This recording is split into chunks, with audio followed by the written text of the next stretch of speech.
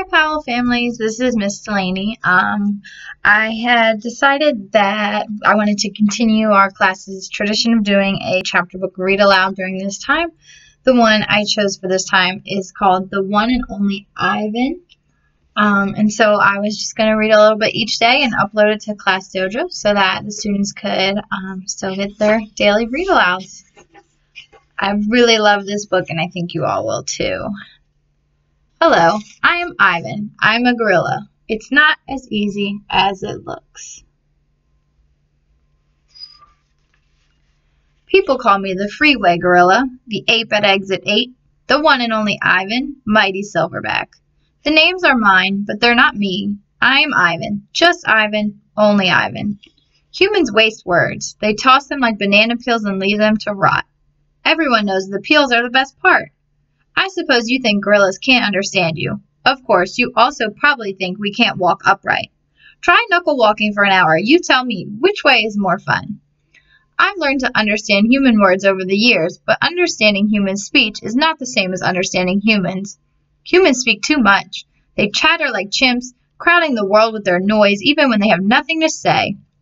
It took me some time to recognize all those human sounds, to weave words into things, but I was patient. Patient is a useful way to be when you're an ape.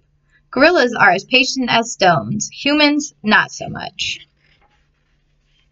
I used to be a wild gorilla, and I still look the part. I have a gorilla's shy gaze, a gorilla's sly smile.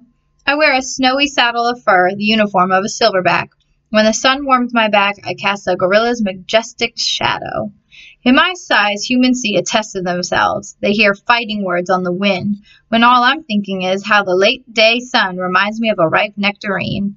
I'm mightier than any human, 400 pounds of pure power. My body looks made for battle. My arms, outstretched, span taller than the tallest human. My family's tree spreads wide as well.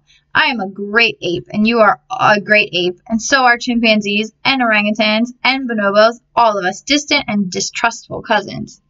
I know this is troubling. I too find it hard to believe there is a connection across time and space linking me to a race of ill-mannered clowns. Chimps. There's no excuse for them. I live in a human habitat called the Exit 8 Big Top Mall and Video Arcade.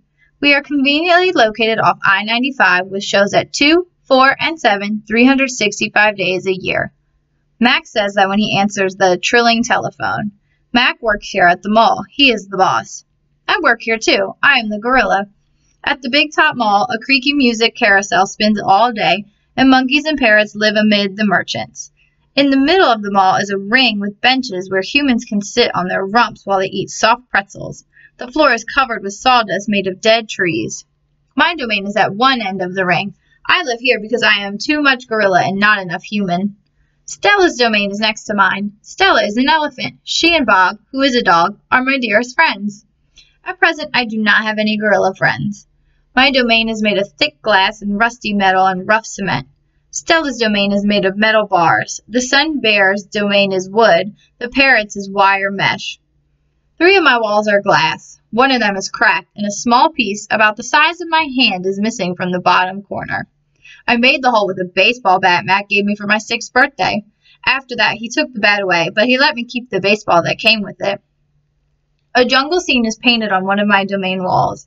It has a waterfall without water and flowers without scent and trees without roots. I didn't paint it, but I enjoy the way the shape flows across my wall, even if it isn't much of a jungle. I am lucky my domain has 3 windowed walls. I can see the whole mall and a bit of the world beyond. The frantic pinball machines, the pink billows of cotton candy, the vast and treeless parking lot. Beyond the lot is a freeway where cars stampede without end. A giant sign at its edge beckons them to stop and rest like gazelles at a watering hole. The sign is faded, the colors bleeding, but I know what it says. Mac reads its words aloud one day. Come to the Exit 8 Big Top Mall and Video Arcade, home of the one and only Ivan, mighty silverback. Sadly, I cannot read, although I wish I could. Reading stories would make a fine way to fill my empty hours.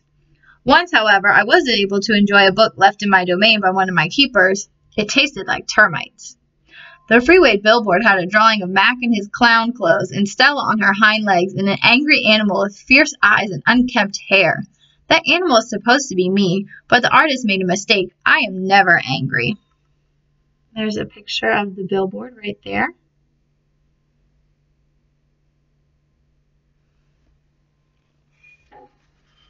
Anger is precious. A silverback uses anger to maintain order and warn his troop of danger. When my father beat his chest, it was to say, "Beware! Listen, I am in charge. I am angry to protect you because that is what I was born to do. Here in my domain, there is no one to protect."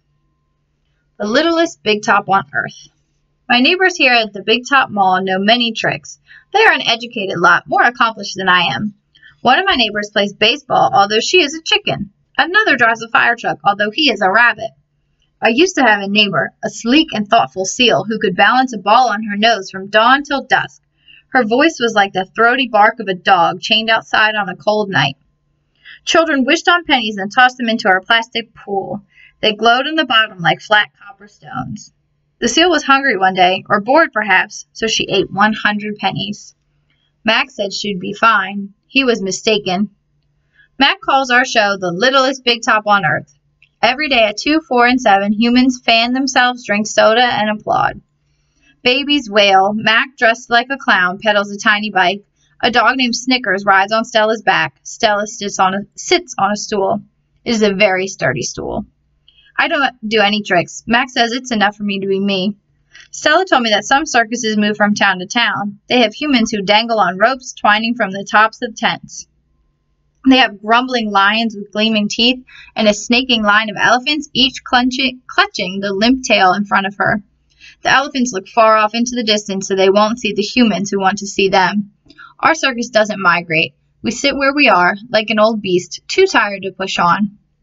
After our show, humans forage to the stores. A store is where humans buy things they need to survive. At the Big Top Mall, some stores sell new things like balloons and t-shirts and caps to cover the gleaming heads of humans. Some stores sell old things that smell dusty and damp and long forgotten. All day I watch humans scurry from store to store. They pass their green paper, dry as old leaves and smelling of 1,000 hands, back and forth and back again. They hunt frantically, stalking, pushing, grumbling. Then they leave, clutching bags filled with things, bright things, soft things, big things. But no matter how full the bags, they always come back for more. Humans are clever indeed. They spin pink clouds you can eat. They build a domain with flat waterfalls. But they are lousy hunters. Some animals live privately, unwatched, but that is not my life. My life is flashing lights and pointing fingers and uninvited visitors. Inches away, humans flatten their little hands against the wall of the glass that separates us. The glass says you are this and we are that, and that is how it will always be. Humans leave their fingerprints behind, sticky with candy, slick with sweat. Each night, a wary man comes to wipe them away. Sometimes I press my nose against the glass. My nose print, like your fingerprint, is the first and last and only one. The man wipes the glass and then I am gone. Here in my domain, I do not have much to do. You can only throw so many meatballs at humans before you get bored. A meatball is made by rolling up dung until it's the size of a small apple and then letting it dry. I always keep a few on hand. For some reason, my visitors never seem to carry any. In my domain, I have a tire swing, a baseball, a tiny plastic pool filled with dirty water, and even an old TV. I have a stuffed toy gorilla, too. Julia, the daughter of the weary man who cleans the mall each night, gave it to me. The gorilla has empty eyes and floppy limbs, but I sleep with it every night. I call it Not Tag. Tag was my twin sister's name. Julia is 10 years old. She has hair like black glass and a wide half-moon smile. She and I have a lot in common. We are both great apes, and we are both artists. It was Julia who gave me my first crayon, a stubby blue one, slipped through the broken spot in my glass along with a folded piece of paper. I knew what to do with it. I watched Julia draw. When I dragged the crayon across the paper, it left a trail in its wake like a slithering blue snake. Julia's drawings are wild with color and movement. She draws things that aren't real, clouds that smile and cars that swim. She draws until her crayons break and her paper rips. Her pictures are like pieces of a dream. I can't draw dreamy pictures. I never remember my dreams, although I sometimes awaken with my fist clenched and my heart hammering. My drawing seems pale and timid next to Julia's. She draws the ideas in her head. I draw the things in my cage, simple items that fill my day, an apple core, a banana peel, a candy wrapper. I often eat my subjects before I draw them. But even though I draw the same things over and over again, I never get bored with my art. When I'm drawing, that's all I think about. I don't think about where I am, about yesterday, or tomorrow. I just move my crayons across the paper. Humans don't always seem to recognize what I've drawn. They squint, cock their heads, murmur. I'll draw a banana, a perfectly lovely banana, and they'll say, it's a yellow airplane, or it's a duck without wings. That's all right. I'm not drawing for them. I'm drawing for me. Max soon realizes that people will pay for a picture made by a gorilla, even if they don't know what it is. Now I draw every day. My work sells for $20 a piece, $25 with frame, at the gift shop near my domain. If I get tired and need a break, I eat my crayons. And there are some of his drawings. And that is where we're going to stop today with the one and only Ivan. Our next chapter is called Shapes in Clouds. Hope you all are staying healthy and safe, and I'll see you soon. Bye!